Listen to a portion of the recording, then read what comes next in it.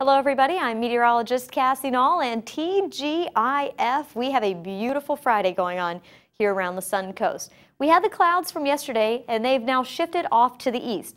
That's leaving us with beautiful blue skies, hardly a cloud here and there. And I'm going to really use my meteorology degree right now. Without clouds, you can't have the rainfall. So we don't have any rain chances for the day today, but with all of that sunshine, of course, that really helps to warm us up a lot. So we're looking for our highs to be in the upper 80s for some of our inland locations like Wauchula and Fort Ogden. A little bit cooler, though, as you get back closer to the coast. That's because we'll see that onshore wind this afternoon again with the sea breeze kicking in, keeping the beaches close to the 80-degree mark for our afternoon highs.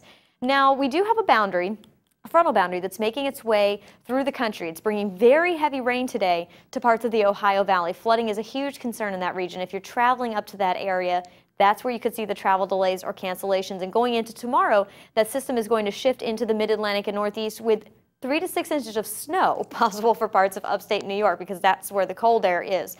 Now, as that boundary sinks down into the southeast, into the day tomorrow and into the rest of our weekend, it's going to weaken significantly. So by the time it settles down here into north and central Florida, it's really not going to have a lot going for it. Maybe adding a couple extra clouds to our skies late on Saturday and into Sunday. And on Sunday, it actually might help to give us about a 20% chance of some sprinkles. So this is how your 7-day forecast is shaping up.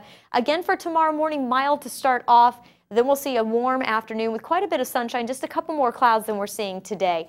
Going into our Easter Sunday, again, about a 20% chance of some showers in the afternoon hours, and it will be a tad bit breezier as well. And we'll keep about a 20% chance of rain in your forecast into the middle parts of next week, with returning humidity making things a little bit muggier by Wednesday. Stay tuned to SNN, your Suncoast News Network, 24 hours a day, 7 days a week on the channels listed there on your screen, and have a good Friday, everyone.